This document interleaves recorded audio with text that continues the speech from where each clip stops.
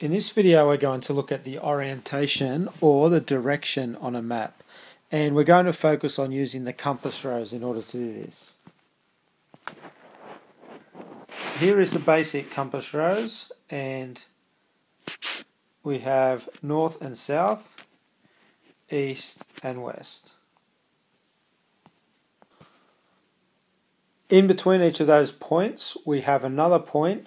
We always put the north or the south first, and so this point here between the north and the east, we put north first and we get northeast. Down here we put south first, it's in between south and west, so it is southwest.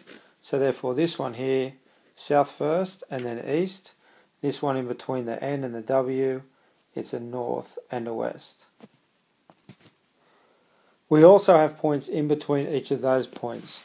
Now the rule to use is that the major direction always goes first. So we look at the two directions. So if we look over here, we've got northeast and east. So when we're looking at this point just here, what we have to do is to put the major direction first. So the major direction is east and the minor direction is northeast. So that line there is going to be east, northeast. Down here we've got west and southwest. So this point here, it's going to have a west and a southwest in it. The major direction is west, the minor direction is southwest. So the only mistake you could make here was to say this is southwest west because you've put the southwest first. But actually that's not what we do. We put the major direction first, and that means this one will be west, south, west.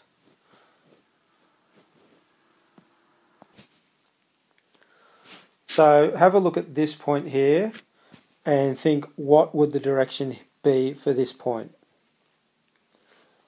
Okay, it's between east and southeast. We put the major first, east, and the minor second, southeast. So if you wrote SEE, that was incorrect. You put the minor one first. It's going to be east, southeast. Okay, we'll do two more. So this point here, what would that be?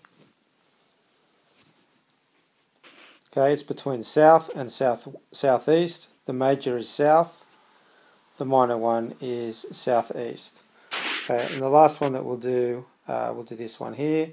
It's between northwest and north, but you don't write northwest north. You have to put the major one first. It's north, northwest. If you practice drawing that 2 or 3 times, you'll pick it up fairly quickly. So we'll apply these directions to a map situation. So we'll have a look at a couple of these cities here. We'll start with some easy ones, and we'll do City A, City B, and City C. Now the only thing that will get you confused is if you get the cities the wrong way around. So if we say what is the direction from City B to City A, it means that we're moving from this direction to this direction. So we have that arrow pointing to the left there. And we look back at the compass rose, and when we move to the left, we're moving to the west. So the direction of City A from City B is west. If the question was the other way around, what is the direction of City B from City A? Then because we're doing from A, we'd have to start at A, and then as we move towards B, we're moving to the east.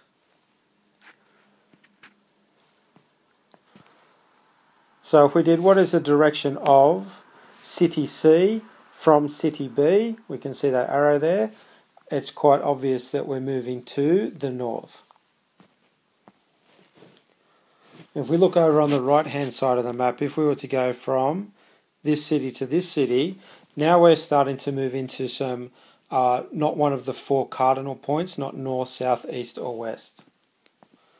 And if we look at our compass rose, we see that we're moving in this direction, which is to the northeast. And you can see that arrow there going to the northeast. If we were doing it from in the other direction, from the top city down to the bottom city, we would be moving to the southwest. So this is a pretty straightforward concept. We just want to do one test to make sure that everyone understands it. If I was at this place in the Hunter Valley Gardens and I walked from this point to this point, in which direction would I be walking?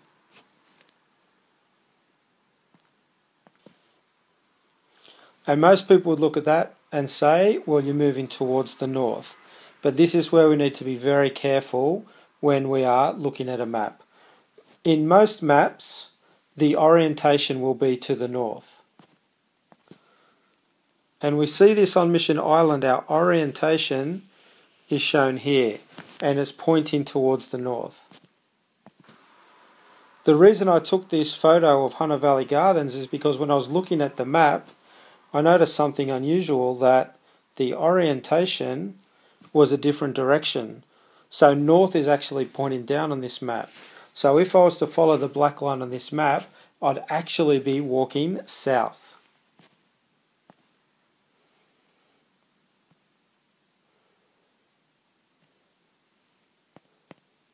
If I moved in this direction, I'd probably think that I was walking towards the northeast, but I'd have to be really aware of the orientation down here and realise that that's not the direction I'd be walking in at all. And I'd have to look at my compass rose and figure out which direction I'm going to be walking in.